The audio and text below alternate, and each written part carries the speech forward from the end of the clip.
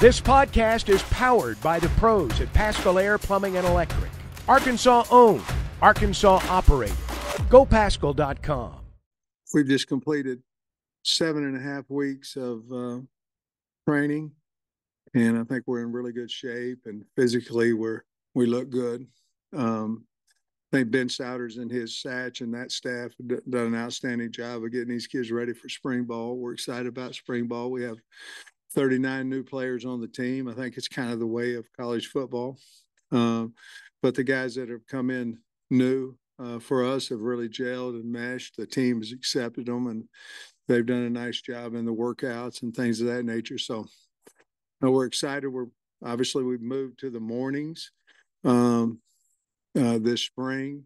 It's hard to get used to, because you're always usually have the day to prepare for what you're going to do, and then you have to do it at night knowing that tomorrow morning is the next deal. So we're going to try it, obviously, throughout the spring, try spring ball and things of that nature early, see how we like it, and depend on how we like it, what we'll do in the fall. We will have 3 Saturdays that will be open to you guys and to the public, including the scrimmage and all scrimmages. And other than that, it'll be our practice on Tuesdays and Thursdays will start around 8 o'clock, 8:10. And then I think the first scrimmage will be at 9, the second one at 10, and then the spring game will be at noon. But I like where we're at. I think every coach in America will tell you that they like where they're at right now. I do. I'm excited to see. Got a lot of battles, a lot of challenges that we have, a lot of depth chart battles and things of that nature coming into spring. That's going to be exciting to figure out. But other than that, I'm excited about the new coaches that we added with, 3 on offense with, of course, Coach Petrino and Eric Mateus and of course, Ronnie Fouch. So those guys have done a good job. The players have taken to those guys too, and it always works both ways. So excited about where we are, and we'll see what happens with that. I'll answer any questions you might have. Thank you. As you mentioned, a lot of battles, but quarterback is obviously one that draws a lot of attention. You mentioned in a recent interview that you'd like to have it, I think, wrapped up in the spring. Yeah.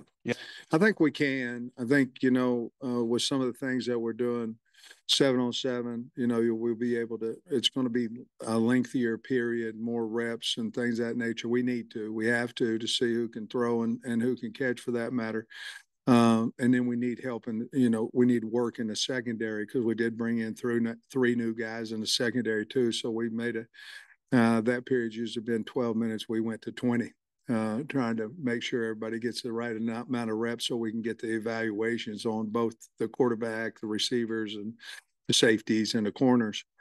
So we have added that part of it. But the quarterback battle, there's basically probably 5 guys in there vying for that spot, obviously with Talon and Malachi and Chris and I like Ledbetter. I mean, him coming over from baseball, he's done a nice job of showing his leadership ability and everything. And then I think we've got something special in KJ Jackson for our future, and so we need to figure out all that kind of stuff, and excited to get going with that battle. Personnel stuff. You've got a few guys that were injured late. DeBinion and was out all season. Ty Washington, Chambly, I believe, has left the team. Right. Just any updates on those guys, and anything you can comment on Chambly also. Yeah, I think Maury Wiggins had cartilage trimmed, so I don't know that he'll be able to go Thursday, Friday. He may be back on Sunday, but that one there, Tyrus Washington will be able to catch some passes after spring break. He'll probably miss totally the first 5 days. But then we just got to make sure he doesn't go on the ground with that shoulder. But he's coming along. He's ahead of schedule with that shoulder. We need to be really smart with him this spring. Andrew Chambly just lost a love for the game and decided to start his professional, start his college as a regular student career. And can't think of anybody. Zuri Madison had a scooter accident and he tore his ACL. And that was maybe 2 or 3 days ago, maybe 4 days, maybe last week. Just hit a curve and put his leg out straight, and then the ACL couldn't handle that pressure. It's a shame because he's really a talented guy, and we'll use it. He'll get stronger and bigger in those things, and he'll be back. And as you know, an ACL injury takes a while, so he probably won't be back till either the end of this season, maybe get prepared, maybe in a bowl situation, or come back next spring. Is he good? Yeah, R-Dub's good. I think those guys there, Trey, to be honest with you, I think those are the only ones that probably won't be ready day one. Those guys we just talked about. And I may have missed guys because they were over in the slot that they're not going to practice. But I think Ty was one of those guys. And you remember anybody else? I can't remember anybody else, to be honest. If I didn't remember, it wasn't because I was trying to hold it from you. I just forgot about them. Luke is back. Has. Say again. Luke has. Yeah, he's back, ready to go, and really looking good in all the running and things of that nature, lifting, and nothing holding him back. A lot of new faces on the offensive line, but also some returning guys like Kudus and Crawford. Just what are your impressions of them entering spring? Yeah, we're moving Kudus inside. I think with our guys that we got out of the portal, I think it allowed us to do that. And we're going to keep Tyke East out there at tackle. But the guy that I've been really impressed with is Marion Harris. Some of the things that he's been able to do. I think, he's been here. Waiting your turn is not really a very good, but he's been patient with his opportunities, and I think he's ready to move on up, and he certainly is working like that. And so those guys back with Wiggins, and he'll be back. It'll be a couple days, but he's about ready. It'll be 3 weeks Thursday, I believe, 3 weeks Friday since he had his trim. And so I think he'll be back sooner than later. And we did lose a lot of offensive linemen with medical red shirts and obviously with Andrew's situation. But I think the 3 that we replaced, they're going to help us. I like the 2 tackles. And, of course, Nichols is – I offered Nichols at Georgia when he was a sophomore. And back then you had to be special, or you weren't going to get offered, and that he was a no-brainer at that point. I think moving him to center will be a really good move for him and for our football team. And then linebacker room, pretty inexperienced, but Yeah. Do you feel good about the talent you have in there? I do. I'm really excited about those guys. With Spence, I like Spence and Sanford, and Carson Dean is a guy that can run and is big, and then Xavier Sori has been a good addition to the room. Those guys, I told T. Will we'll wait and see after spring ball what we're going to do in the portal. I like Juju Pope. We moved Juju there. He's a little bit undersized right now. He's about 205, but he has that linebacker mentality. And of course, you have Henley and guys on down the road. 2 of our guys we don't have yet. What's amazing, guys, is you have a team, and here's how times have changed. You have 3 guys. Now, let's take away portal if something happens in April or whatever. I'm talking about today.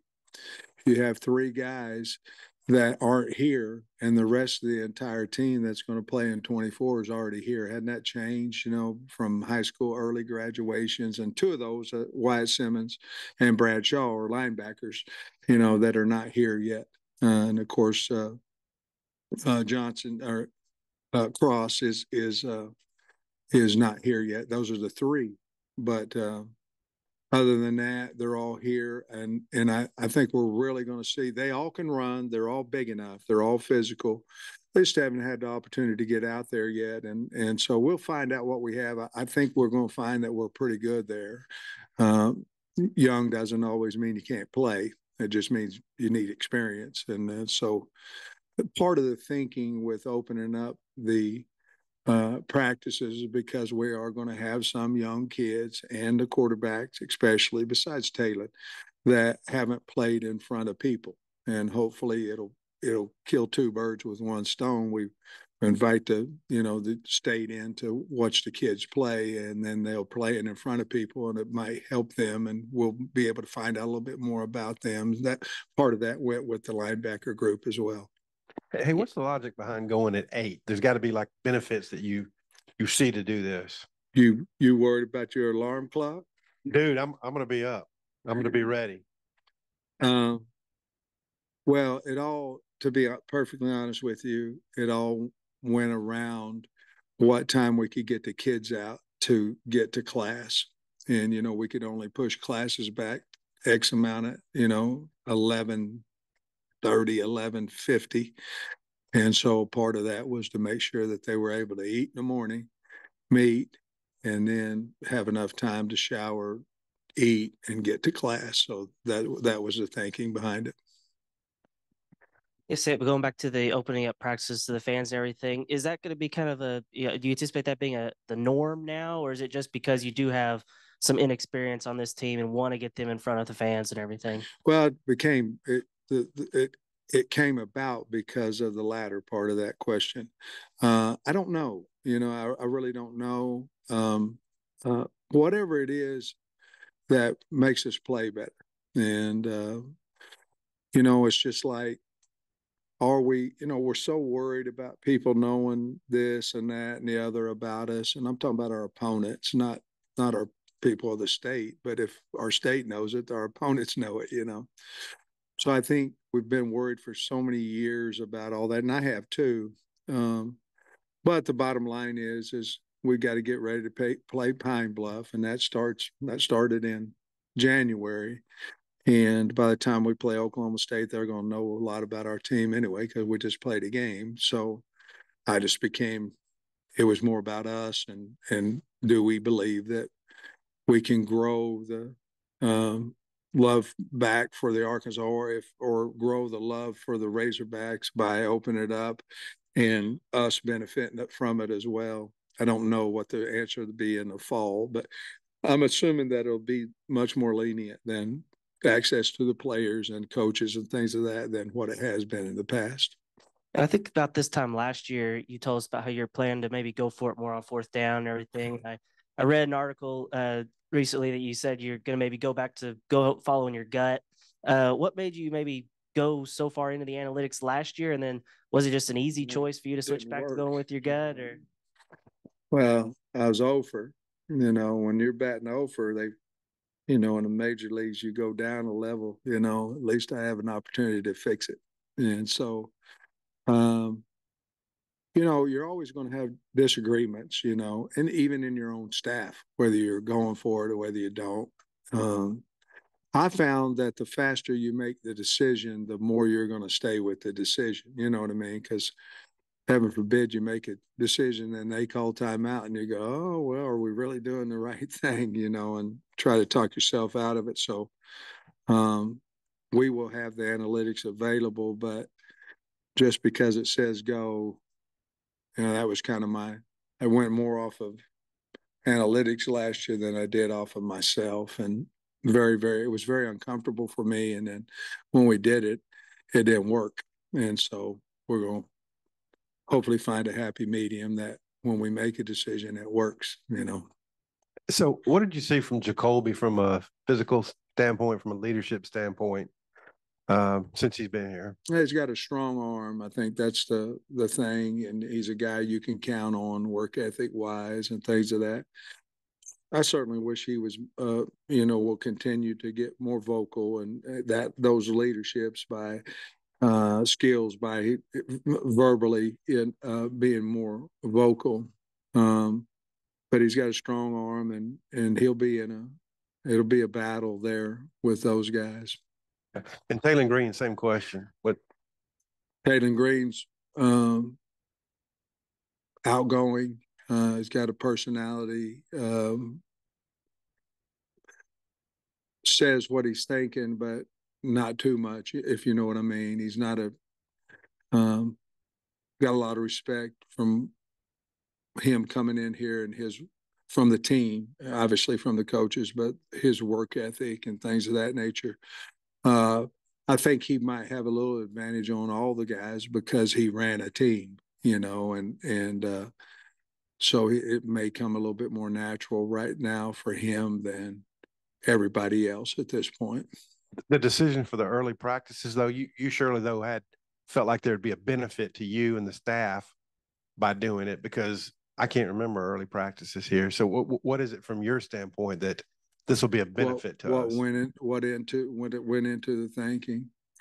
Well, we felt like we could get, and the beginning was we felt like we could get better tutoring, and we felt like we could have less guys with, in the evening, a lot of times you'll have 10, 12 guys leave the last 30 minutes of practice. We just thought our scheduling, so we could have the entire team, would be better, along with, we felt like we could get better during the day tutoring.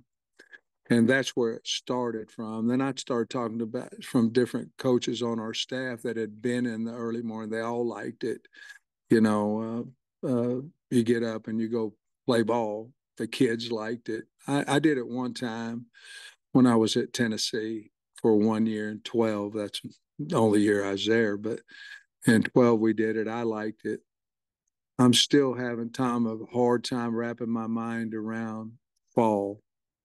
I feel like Mondays are so valuable to us that you're going to need Sunday, to wrap up the previous game, and then you're going to need at least 5 hours that night to work, and then you're going to need the other 5, 6 to get ready and continue the work towards a Monday practice.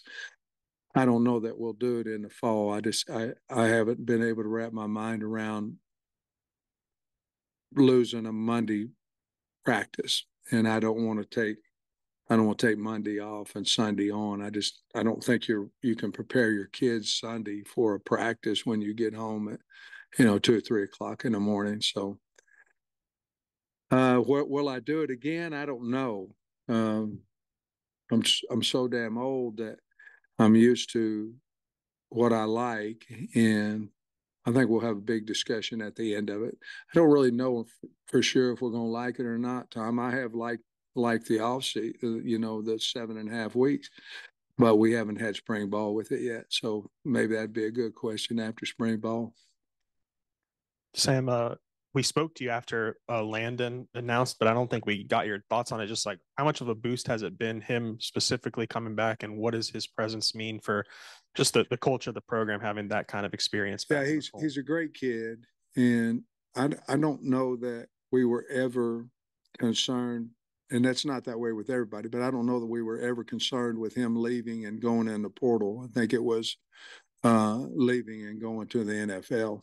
And so, obviously we had to work through some hoops and different things, but he always wanted to stay.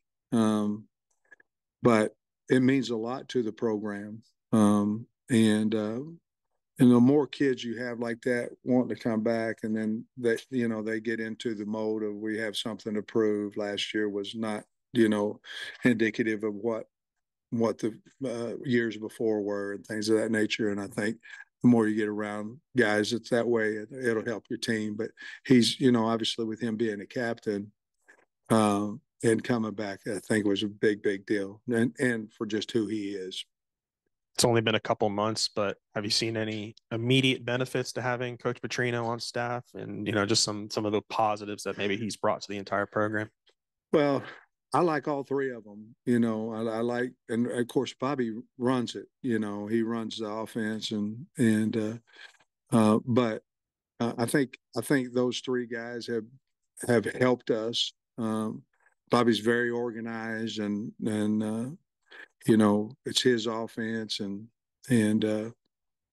He's very comfortable with all the call. You know, he went back because I think maybe when it was at A&M, some things, you know, verbiage changed and all that kind of stuff. I said, oh, no, no, no, no. I wanted to come singing off your, you know, out of your mouth what you do, and you just put it in like you want it in. And then, you know, I'll figure out the verbiage of it.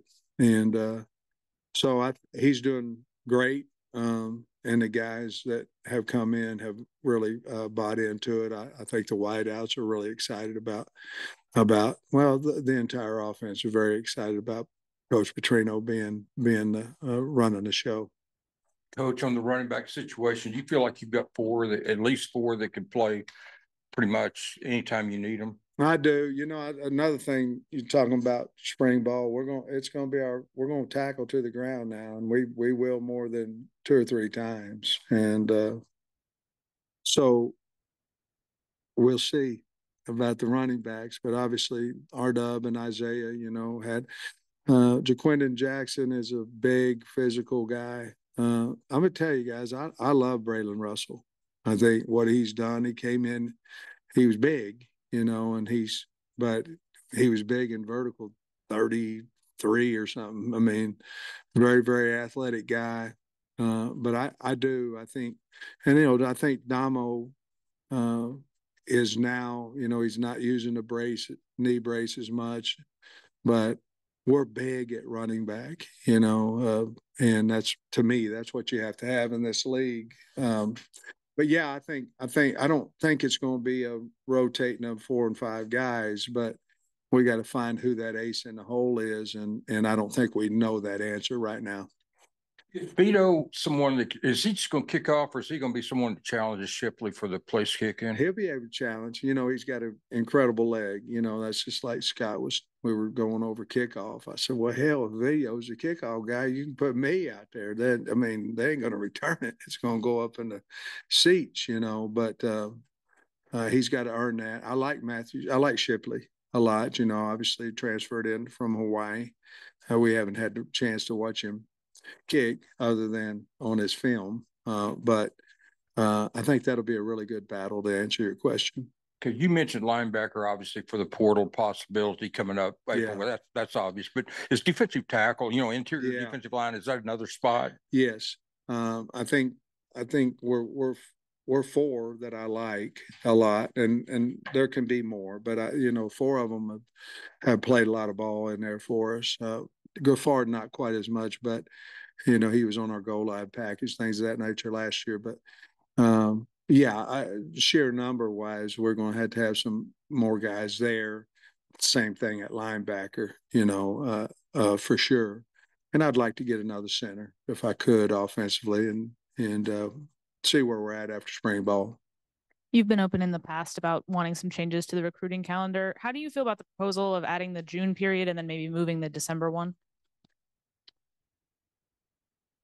Well, I don't think it's going to hit everybody's going to like everything about, you know, if you're in the playoffs, you may like this, you may not like that.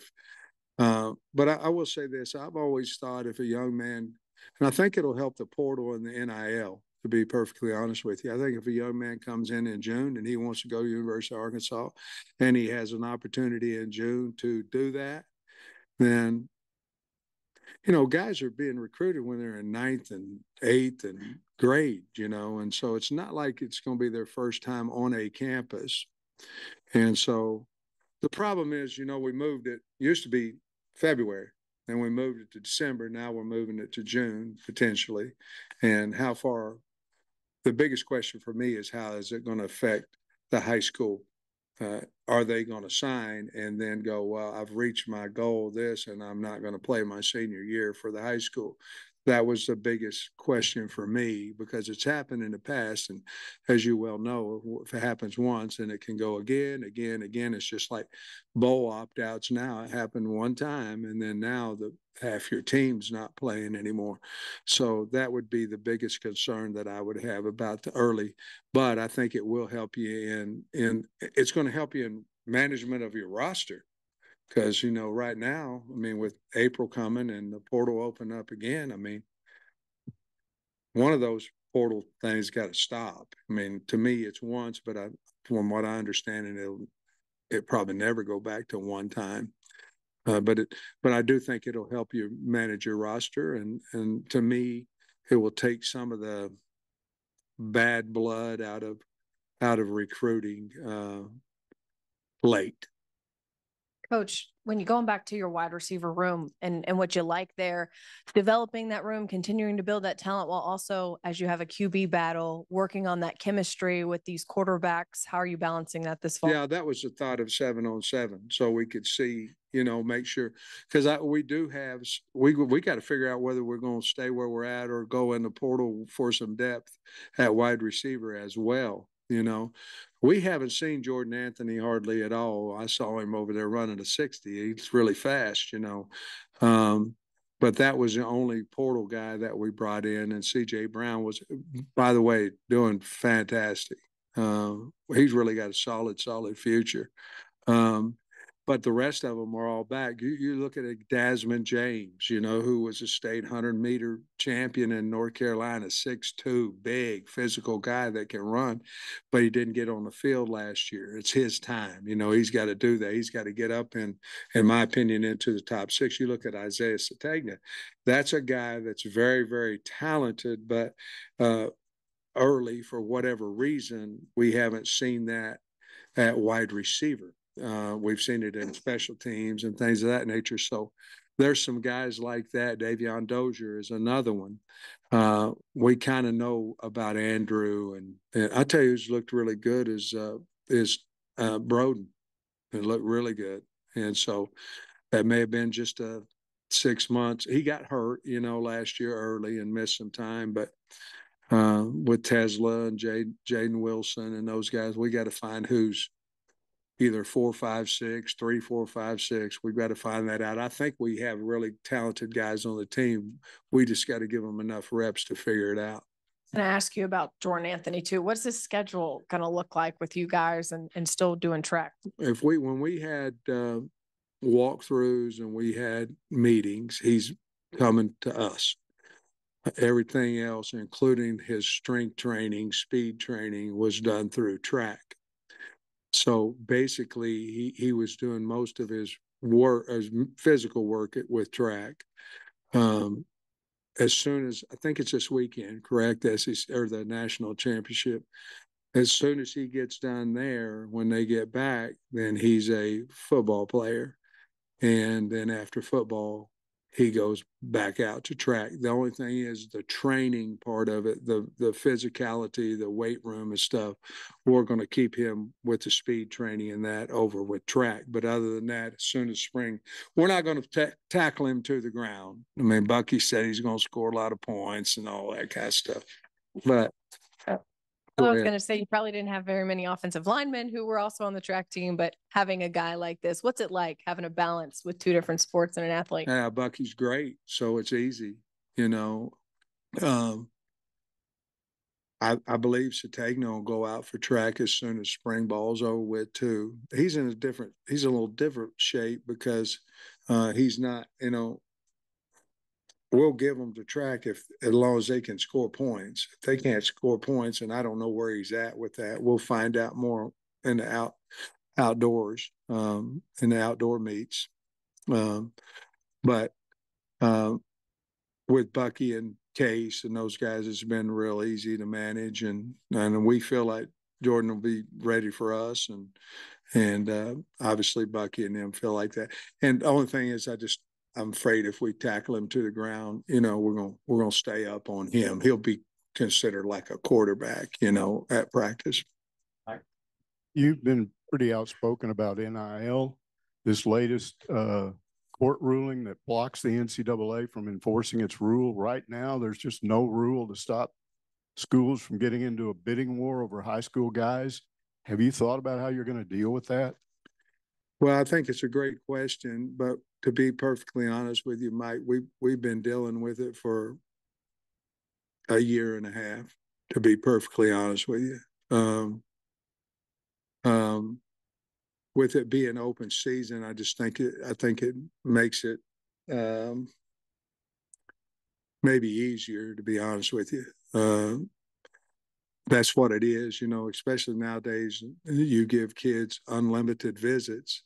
And if they go to this one and this is what they're going to pay, and the next one, you're not going to get him because you know what he's going to pay. So what are you going to do? You're going to pay more. Next one's going to pay more. And kids are smart too, you know, and so we've been dealing with that for a while. Do you think though there are still kids out there that money's not the total bottom line? Just because I might get a few more dollars here, if I want to go to that school, I'll still go to this school I want to go to. I do. I really do. And you know, our whole staff met with a guy, and in that conversation, you know, I was talking about what we're talking about, and one of them was Bobby had said, you know, maybe with the Arkansas kid going to Arkansas, you know, he wants to play for the Hogs. Now it can't be a discrepancy of $100,000 or $200,000. You know what I mean? But from what you're speaking of, I think kids still want to play for the Hogs. Now, not all of them, you know, I mean, we act like every one of them was born and raised in our state, you know, at times, or I do. Now, let's say I do. That's not necessarily true, but maybe the kids that are local, maybe within your 5-hour radius, or their parents went here thing, maybe that would be a little bit different. And we've seen that, you know, we got some high recruited guys on our team right now from last year's class that came here. And I promise you, we weren't the highest bidder. One more question. Gone blank. All right. I can come back to you. We have another one. Yeah. Have you ever considered bull riding to raise money? I'll tell you right now, I didn't know it happened. You know, I'm off of the social media, and it's a good and a bad deal. You know, the bad is you don't know nothing, you know. And so Monday morning, somebody said, do you know Barry rode a bull? I said, no, he didn't, you know. And they said, look at it. And so he about got knocked out. So I texted him and I said, what the hell are you doing? He said it's 150K rides, you know. I said, you know, and of course I got on Twitter now. I'm supposed to ride a hog or whatever, you know, all that kind of stuff. But it was insane. I said, did you have any training? He said, well, no, they told me how to hold my hand and all that. I said, oh, it's got to be a better way to raising 150K. But that's Barry. I mean, he's tougher than hell. He always been that way. And I'm just glad that he didn't get hurt. I don't know if this is accurate or not, but I read on the internet that next month there's going to be a vote on whether or not to allow in-helmet communication.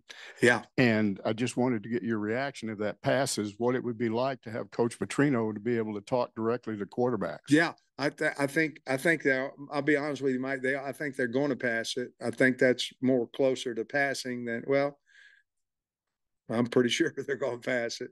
And yeah, I think so. You know, I think the advantage is if you have a calm, cool, collected, you know, guy talking to, well, here's your advantage on offense. You could huddle and you wouldn't have to, nobody'd steal your signals because you got a guy talking directly. Now, if you don't, then you're going to have to, you know, it might not change a whole lot except for that calm, that, hey, look for this, look for that, you know.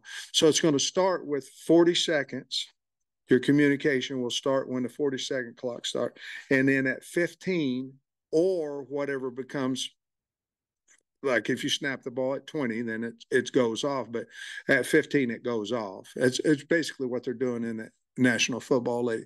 You'll get one there and you'll get one on defense too. There'll be a little, I think it's a green light on the helmet of the guy that has it on. But it's going to pass, along with tablets on the sideline and, you know, things of that nature. High school's been doing it for a long time, and live video on the sideline, that'll pass as well, I believe. And I think it's a good thing. To be honest with you, we talked about, why don't you just put everybody in one, you know, and then there was something about liability, insurance liability and things of that nature. But you want to stop anybody stealing signals and things like that, you just put everybody in one and they're hearing one voice and things of that nature. Before we'd ever heard Arkansas Edge, you said you were real excited about the changes with NIL and stuff. You pleased with the transition from one Arkansas to Arkansas Edge? Yes.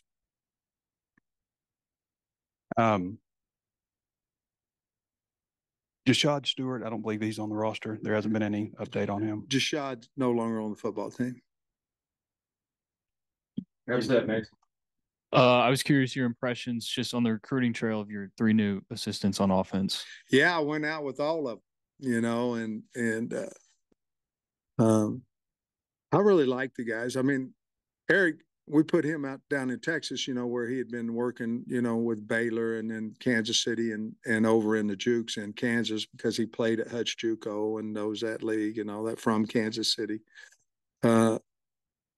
When you got your good coach, you go over the recruiting board and it's, some guys going, he's from, and they're looking up there, and you're going, take him down. We got no chance. We ain't been recruiting him. You know what I mean? Eric's on it. Ronnie Fouch. Ronnie's really good get. Bobby had recommended him, and a really good get here. And of course, Bobby's one of those guys that I don't know if he can get any quarterback he wants, but he can get most any quarterback that he wants, and just from his reputation.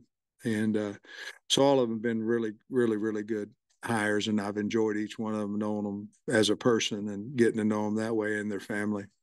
BetOnline is your #1 source for all your betting needs. Get the latest odds, lines, and matchup reports for baseball, boxing, golf, and more. BetOnline continues to be the fastest and easiest way to place your wagers, including live betting and your favorite casino and card games available to play right from your phone. Head to the website or use your mobile device to sign up today and get in on the action. Remember to use our promo code BELIEVE, that's BLEAV, for your 50% welcome bonus on your first deposit. Bet online, where the game starts.